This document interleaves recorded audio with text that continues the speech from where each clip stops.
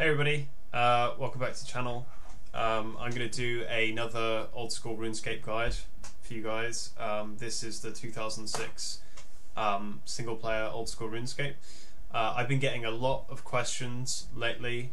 Pretty much one of the most common questions on the channel is, how do I download this? How do I run this? I've done guides before, but sometimes the link doesn't work, or something's gone down, or something isn't working anymore. So I'm going to show you everything you need to do.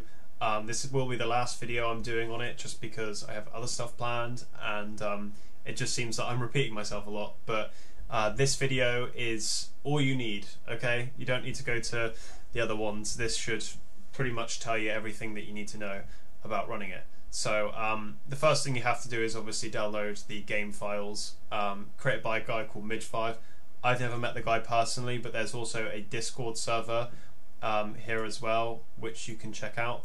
The guys in that Discord server are really good. They know what they're talking about, and they're definitely more in a position to help you with your various server issues than I am. So yeah, again, Discord link is right there. But yeah, it's hosted on archive.org, so you can just download the files straight from there. It's about 200 megabytes, but should have no problem. I've already downloaded it, so I'll show you what it looks like after. And then the second thing that you have to download, obviously, is Java. That shouldn't take too long either, so go ahead and download Java. That shouldn't take too long. So I'm going to assume that you've got the files downloaded and you've got Java installed. I will take you on to the actual using the game now. So I've downloaded the zip file, which is here. I use 7-zip, but Windows has its own file manager for zip files and compressed sort of folders. I use 7-zip because it's free, and but WinRAR would work just as well. Anyway, so extract the folder to wherever you want. I would recommend, because it's not got a folder inside the folder, put it in its own dedicated place. I've just got it in my downloads here for now because I've run this a bunch of times.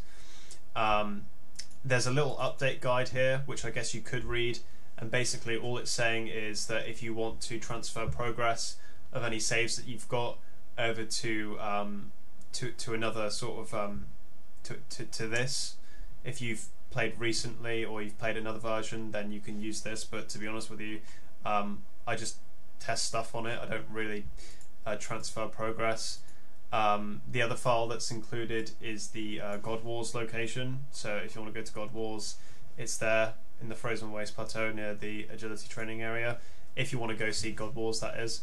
Okay, right, so let's get on with actually running it. Assume that you've got it all downloaded. This is what you've got to do.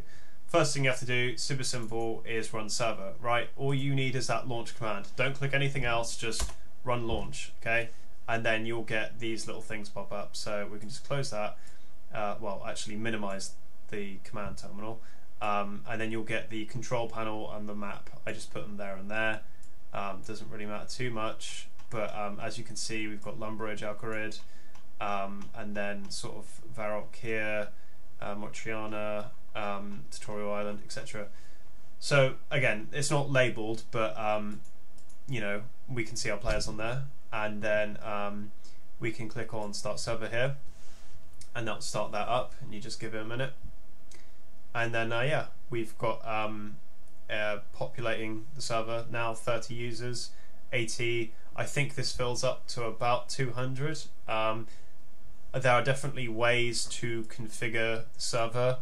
Definitely a few things you can mess around with here, but if you're just looking for sort of like your own kind of things that you want to do, then we've got like home, runes, food. Like if you want to spawn stuff and just play around with it, then you've got all these things, and I'll go over a couple of sheets, I guess. And then we've got the config file. Maybe we could have a little play around with that. I mean, there's stuff in here that if you're looking to sort of change, then you can have a look. I mean, to me, I don't really mess around with the config file too much, but I know people want to. Yeah, so you've got whether or not it's a pay-to-play world or a free-to-play world. You can change that 0 to a 1. So I think 0 is free-to-play. So if you want to play with members' items, then go ahead. And by the way, before you change anything on this, I would stop the server and then save this file. And then you've got things like, you know, if every member is free to play or not, change the amount of wieldy bots, skilling bots, progressive bots, trade bots and other bots, clan war bots, drop parties, scammers, walking bots, XP rate, quest XP rate. So again, you've got loads of stuff here. You've got stuff for kind of allowing LANs. I've not messed around too much with that, but essentially if you want to play this as a LAN, you would just give somebody else on your local network the same game files and they would connect to the IP address. I've done another video on that, so if you want to see that, check that out on the channel. I'm not going to go into too much detail here. Again, you can mess around with a few items here, but essentially the variable and then the configuration will tell you what to do. So that's the server config file if you want to mess around with that, but I'm just showing that because you have to use a little bit of brain power here and figure that out on your own. It can be a little bit sort of not obvious, but if you want to mess around with the config file you can. And then obviously the second part of this is the client. So we've got the server running, and as you can see in the bottom corner we've got all our people running around, right? So the next thing we want to do is click on launch in client, and I'm just going to run that and give that a second, and here we go. We've got our we'll just turn the music off for a second, and then obviously we can just log into the client. Any name and username you pick, that will be automatically registered. So if I just video and then I make just a new character here, so if you log in with a new username, that will be a new person. Again, we can customize our character, same sort of thing. We're on Tutorial Island. I'm going to skip Tutorial Island, and again you can choose Iron Man if you want to, and do the tutorial if you want to. Oh my god, I think I actually accidentally clicked I want to do the tutorial. Right, let's turn the music off. But yeah, you can see the basic functionality of it, and I will show you actually, now funny that we've done this, I can show you what it's like to actually make a new character as well. So if we log out here, you see we've just logged in with video as our character, right? But if we wanted to make a new character, all that we would have to do is simply log in with a new username and password. So if we just call this one Guy, and the password Guy, and we log in, oh, alright, I think it won't let us do that one. If we just call this new test, there we go. Okay, there we go. Alright, and again we've got a new sort of save, right? This time I won't click I want to do the tutorial. Normal, yes, this game mode, and do I want to skip the tutorial? Yes, there we go. Right, okay, now we're in Lumbridge. Sorry about that little blunder, but I can have the music on or off if I want to, and I'm going to turn it off just for the second. I mean, I could have it on quietly maybe. How's that work? Alright, okay, maybe not, but yeah, so on the map we can kind of see where players are as well. So if we want to wander around and see people, obviously we've got bots going around. You know, we've got all the old school sort of graphics and textures for people as well. So you will find people playing in the world. Sometimes they will be sort of clustered in different places. Yeah, so you will encounter little bugs like the sound not coming on for a bit. I turned it down a little bit, but some of these names are really funny. The combat works fine. I'll just show you guys that quickly. Oh, that's a dairy cow. I didn't mean to do that. But yeah, as you can see, lots of little things have been included in this, but the combat works fine. I don't think I'm getting any sound on this combat, but the XP rate is not accelerated at the moment, but you can change that obviously in the server config files. yeah, as you can see, works fine.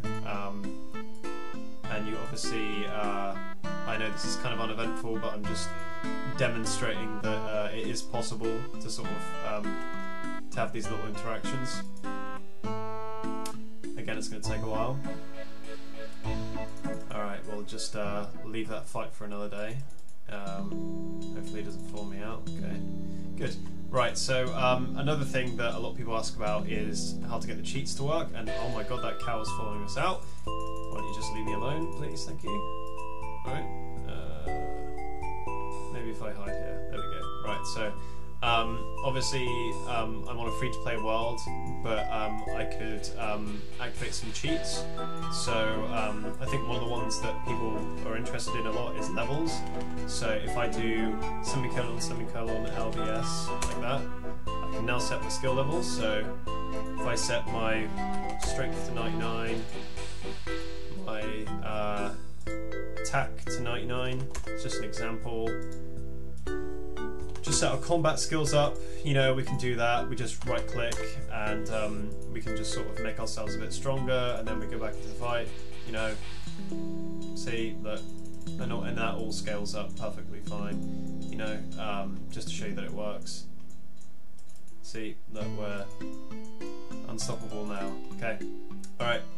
So, again, you can see that the cheats work, and again, you know, I'm only exploring a very small portion of this. I'm not sure how well the quests work, but I'm pretty sure that all the quests that are listed in the quest journal you can do, because obviously you see in the actual game you've got more quests than this. So I think these are the ones that Midge5 has added. Massive shout out to Midge5, by the way, because this is not an easy task. Building something like this, especially when you're not the developer. And that is also another thing that I'd like to mention, is that there's no copyright infringement here or anything. I don't promote people, you know, I mean, this is licensed content, but again, this is for developers and people that just want to check it out. I'm not necessarily saying that I endorse this, but you know, if you are a developer and you do want to check it out, you can do that. Anyway, I'm going to try not to make the video too long, but that's essentially the basics of it. That's where to download it, that's what you need installed, and that's how to get started on it. And again, you know, it's very straightforward to get working. Obviously the server config, you can get a little bit more complex with that and just mess around, because I've only scratched the surface of what's on here at the moment. But yeah, hope that answers all the questions for now, and I hope that you guys can all sort of download and play it and give it a go, and you know, this is a really fun thing to play around with. It is really cool once it gets working. I mean, I like it personally, but yeah, I hope that you guys like it, and if you have any questions, I will try my best to get to them, but for now, that's it. Unless anything changes, this will probably be my last video on it. Anyway, hope you guys find everything okay, and I will see you guys in the next one.